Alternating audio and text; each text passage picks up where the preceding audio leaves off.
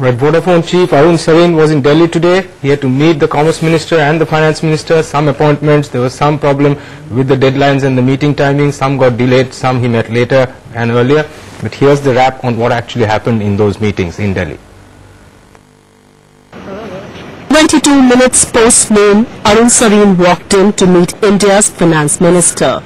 The media chased him. Flashbulbs lit once again for Vodafone's boss.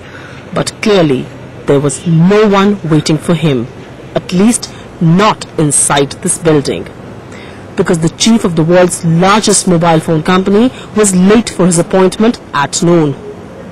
And by then the finance minister was already meeting C. Rangarajan, chairman of the Prime Minister's Economic Advisory Council.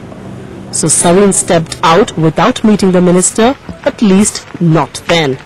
But what about the taxation issue many believed had brought Arun Sarin to India in a matter of merely 16 days?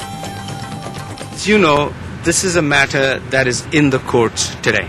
It is not appropriate for me to be discussing something that a judge is going to be looking at in a few days. In some parts of the world, that would be considered interference, frankly. But other than the troubles, Arun Sarin is also looking at expanding his business here in India. And will that mean picking up a stake in Bharti Infratel, the tower subsidiary of Bharti? The notion of people coming together to build mass together for efficiency and effectiveness in the future is something that you will see more of. But it is completely unlikely that we would be buying into Infratel because we have our own towers. There's no reason for us to be buying them.